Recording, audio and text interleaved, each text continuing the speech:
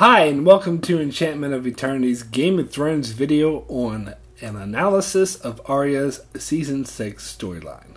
This video is where I break down Arya's Season 6 storyline from my perspective and clear up what I think are some common misconceptions about her storyline and explain why I liked it. So I'll have to start by giving a spoiler warning for Game of Thrones up to Season 6. If you haven't seen all of Season 6, you may not want to watch this video, otherwise some things may be spoiled for you.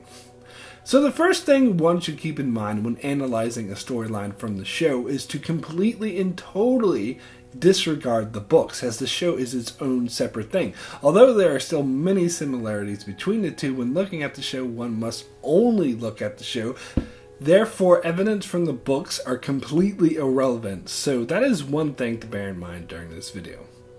So Arya's Bravo storyline has got a lot of criticism as being boring, pointless, or drawn out, and saying things like it being boring or too drawn out is a matter of opinion, so I can't really fault anyone if they think that, even if I don't personally agree. I would say that it is false to say that her Bravo storyline was pointless. In fact, I heard one reviewer state that nothing has changed in her character since she came to Bravos, and that her entire storyline was totally pointless, and I'm sorry, but that is patently false. Go back and watch the first 4 seasons, particularly seasons 3 and 4. Compare Arya's character to the way she is at the end of season 6, and you should notice a huge difference. Huge. So that statement isn't only wrong, but utterly ridiculous. Before Arya left for Bravos, she was a belligerent little girl who often would talk like she was this badass, but could barely back it up. It's true she did have a couple of kills to her names before she left, such as killing the stable boy in Season 1, killing the random Frey soldier in Season 3, and killing Polliver and Rorge in Season 4. However, in each case, the victim in question was totally caught off guard. In fact, in the case of the Frey soldier, she purposely tricked him by dropping a coin for him to pick up, and after she did this, she was dependent on the Hound to save her from the rest of the Frey men. And when she killed Polliver, she literally stabbed him in the back. But whenever she outright challenged someone like Doris of Myr or the Hound, she would get her ass handed to her, and mostly was just all bark and no bite. Plus, she was a bit of a loudmouth little girl who let herself be ruled by her fiery emotions and need for revenge. Now compare that to where she was at the end of Season 6, as she no longer was loud and belligerent and whining about, "I'm gonna kick your ass." Instead, she managed to disguise herself among a troupe of actors who could and she could have easily killed her target that she wanted to, not to mention her killing of Meryn Trant, which was pulled off with cool proficiency as she took advantage of his weakness and killed him in the most brutal way. In addition, she managed to defeat a skilled faceless assassin who are reportedly the best assassins in the world that cost a fortune to hire, by setting a trap for her and using her training in blind finding to kill her. And then she used her new skills as a faceless assassin to infiltrate the twins and kill the 3 most important lords of that castle, which would be next to impossible task for any normal assassin to accomplish, proving that she is now a skilled faceless assassin. But more than that, her entire demeanor has changed, as instead of being whiny and belligerent, she's a lot more contemplative and cold and calculating. Seeing the scenes with her and Lady Crane, as Lady Crane was caring for her, you could see the massive change in her character, as she's now much more calm, thinks things through rather than acting on instinct and being all fiery. So if you're saying her character hasn't really changed since she's gone to Bravos, or that her entire Bravosely storyline was pointless, then you must be watching a different show than I am. That's the only explanation I can think of for such a statement. And as for her Season 6 storyline being boring, again, this is all a matter of opinion, so I can't say that opinion is wrong, only that I don't share it. I will say that I did prefer her Season 5 storyline to her Season 6. That wasn't quite as interesting, although I did like the way it ended. Part of the reason why many didn't care for this storyline may have been because at this stage in the show, more so than any other storyline, it was more disconnected from everything else that was happening in the show, as it features a bunch of characters that are unknowns or not really relevant, as Arya is the only character that really counts. And I can certainly see that point of view, as that bothered me a little bit too. However, I do think her storyline this season was crucial for her personal story that does look like it will intersect with the main storyline from now on. So let's examine her Season 6 storyline in more detail. It starts with a short scene in Episode 1 where she's a blind beggar on the streets of Bravos, and then the waif comes up and kicks her ass with a stick, and after she leaves, she says, "See you tomorrow." Then, Episode 2, we get another short scene where, once again, Arya's a blind beggar on the streets, and the waif comes up and kicks her ass with a stick. However, at the end of the fight, Jaqen H'ghar comes up to her and asks Arya who she is, and she replies, "No one." And then Jaqen offers her all sorts of things, from food to shelter, if only she'll say her name, but every time she insists that she is no one. And then Jaqen offers to take her back to the House of Black and White.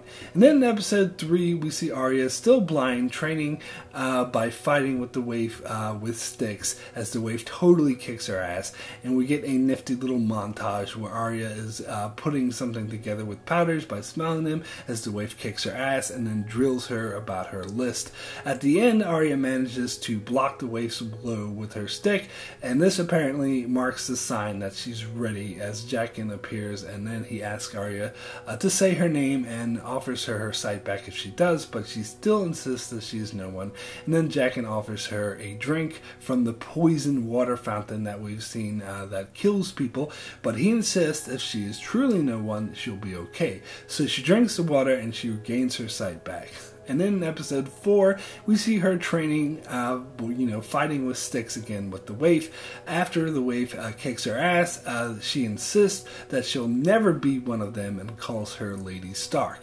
Jaqen then says that she has a point, as the Faceless Men were typically made up of poor and the powerless and not lords. He then holds up the poison to Arya, and Arya grabs it and simply asks who, thus agreeing to kill whoever it is he wants, and Jaqen tells her an actress whose name is Lady Crane, and Arya agrees to this task.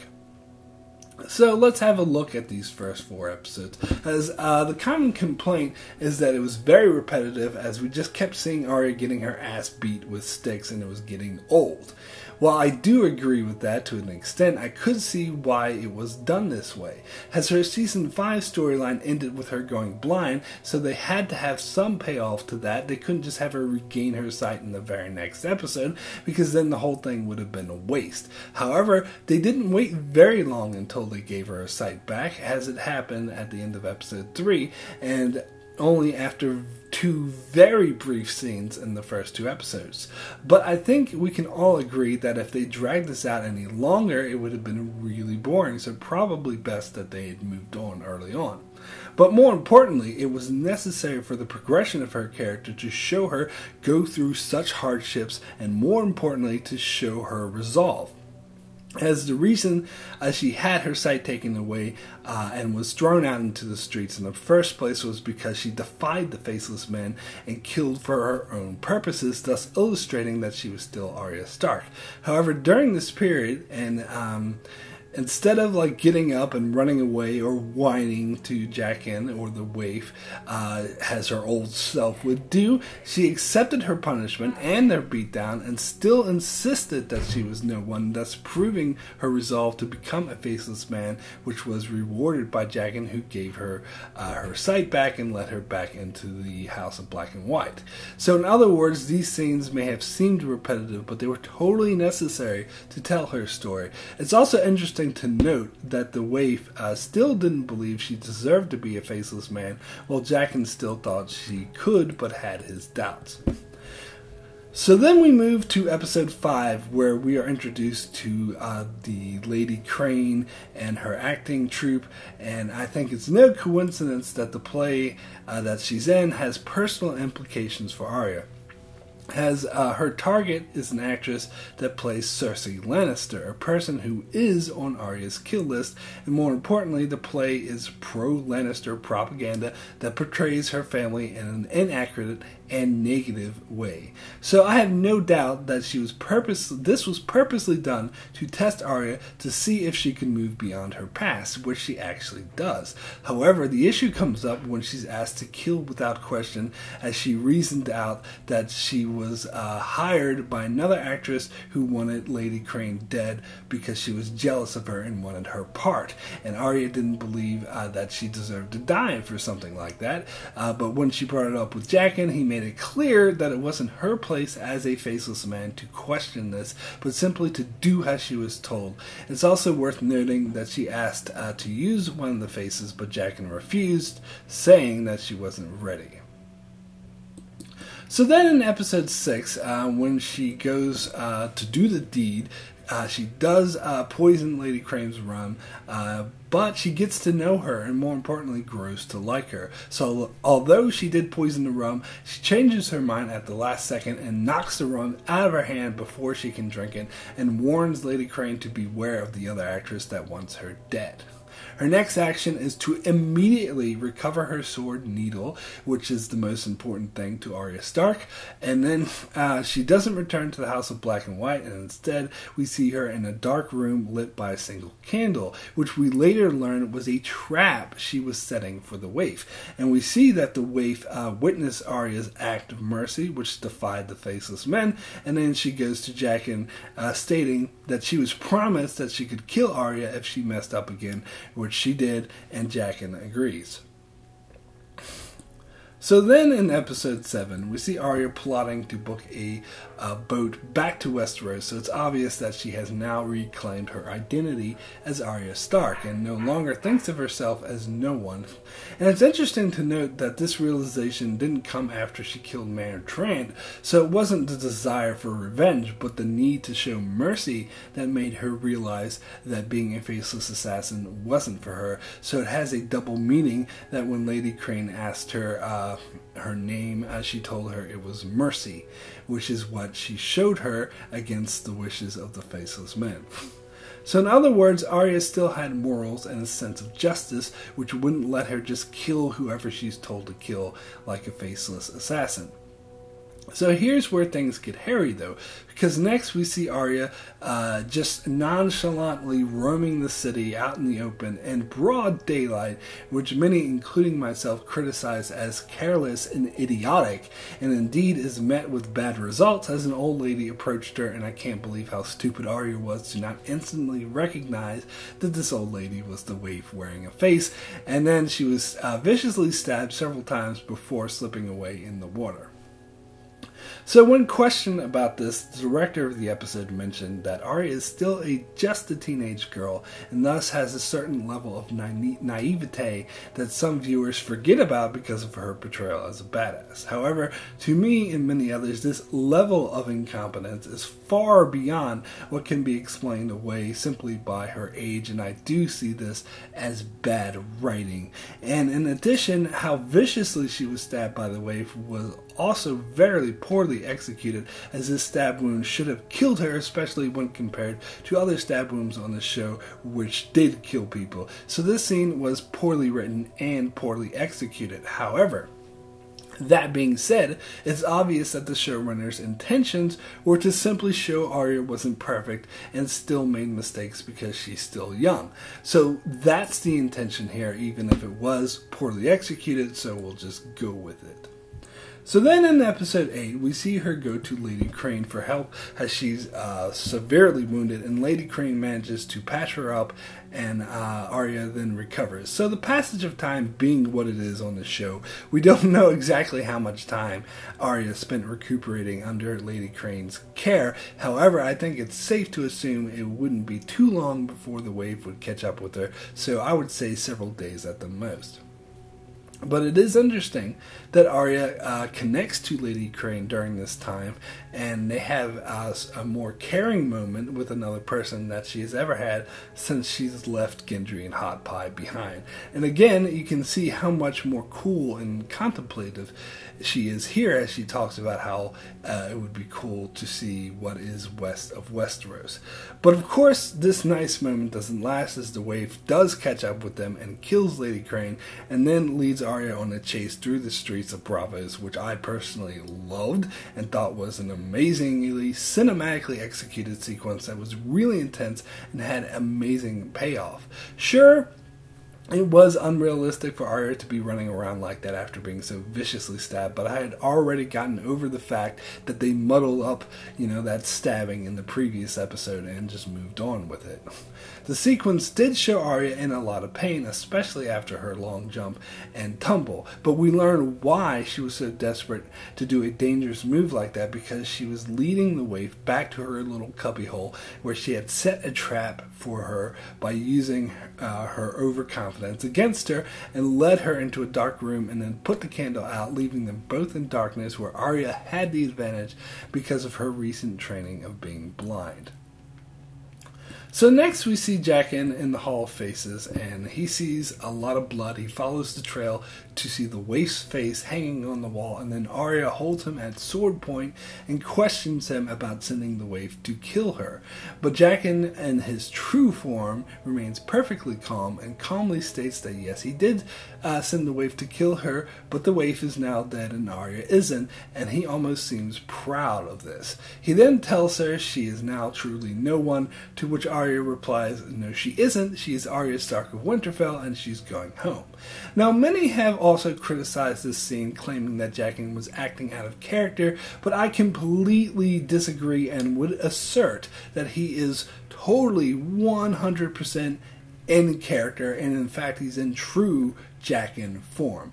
At the end of the second season, when Jaqen first offered for her to come to Braavos to train as a faceless man, he offered it to her as a means to kill the remaining people on her list, not to become an assassin for hire. So, when she showed up in Season 5 and Jaqen insisted that she leave behind her identity and just couldn't kill anyone for her own purposes, I assumed this was an inconsistency in writing, but after seeing this episode, I don't think it was the case at all, and that Jaqen did ultimately have the intention of training her to become a faceless assassin, but to use those skills for her own purposes to finish her own kill list. The waif simply wasn't on it, on it with Jaqen, and was a final test for Arya. So when Arya proclaimed she was Arya Stark of Winterfell and going home, I think Jaqen's reaction was one of a proud father, or more apt, a proud mentor, which was certainly how the actor played the scene, as I think this was his plan all along. And all of the training, her being blind and getting her ass kicked by the waif on a regular basis, was all meant to toughen her up and make her a better killer, which it did. And her mission to kill Lady Crane went down exactly as Jaqen knew it would, as it was actually designed for Arya to realize who she was and reclaim her identity. I mean, do you think Jaqen didn't know about how she hid Needle? No, of course he knew. He knew she was hanging on to her sense of identity as Arya, and in fact wanted her to. And when he claimed she was no one, that was his way of telling her that she is now a faceless assassin ready to complete her task. And as for sending the waif to kill her, the waif could have killed her, and he would have been okay with that too, as it's just, the nature of things. But he had faith in Arya that she would come out on top just as she did. As if you look at Jaqen and the Faceless Men, they have that kind of simple, brutal mind thinking.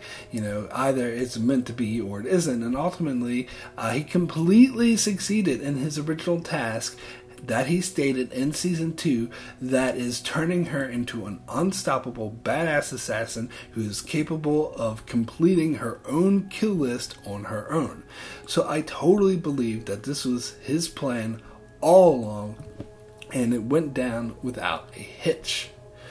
So the one criticism of this ending I can kind of see where they're coming from is that this scenario is dependent on the waif having a personal grudge against Arya, which identifies her as an individual, whereas the season 5 ending was meant to illustrate that there are no individuals amongst the Faceless Men, as we saw the man we thought of as Jaqen H'ghar poison himself and die, where the person we thought was the waif turned into Jaqen H'ghar.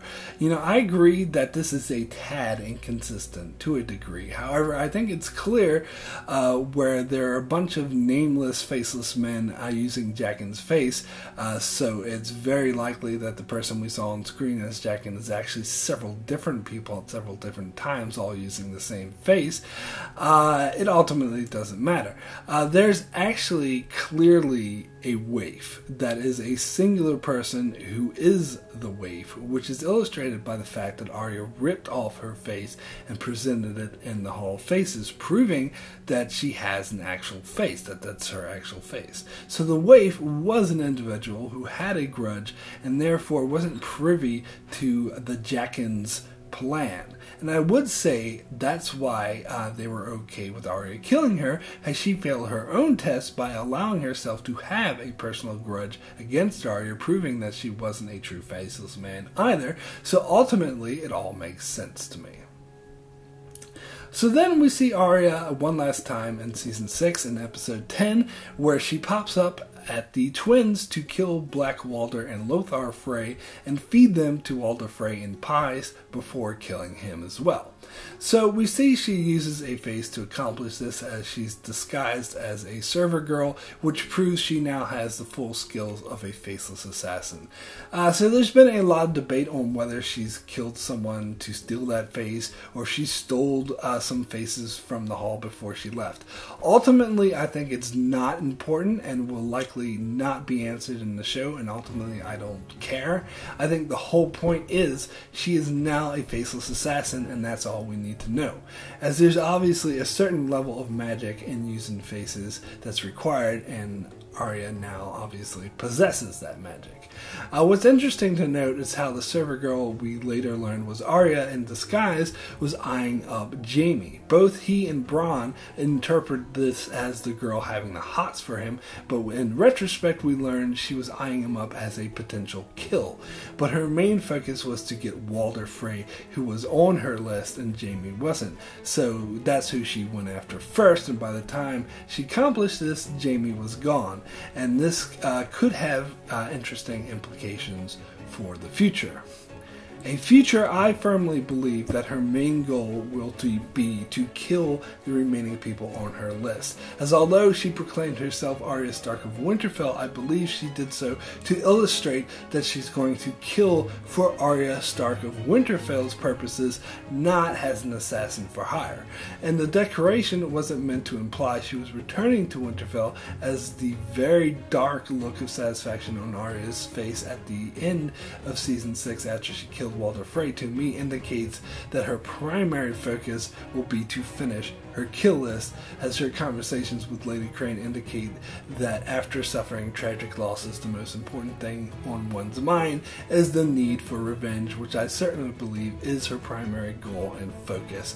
And now that she has the skills that are of the faceless assassin, of the most feared and effective assassins in the world, it makes her a force to be reckoned with, and her season 6 storyline completely relevant and necessary to the overall plot of the show. So that's it for my analysis on Arya's season 6 storyline. Be sure to check out my channel for many more Game of Thrones videos to come, as I try to do at least one a week, as well as many more videos on shows like Star Trek, Mr. Robot, Dark Matter, and more. So be sure to subscribe so you can keep up with all of that. Thanks a lot for watching.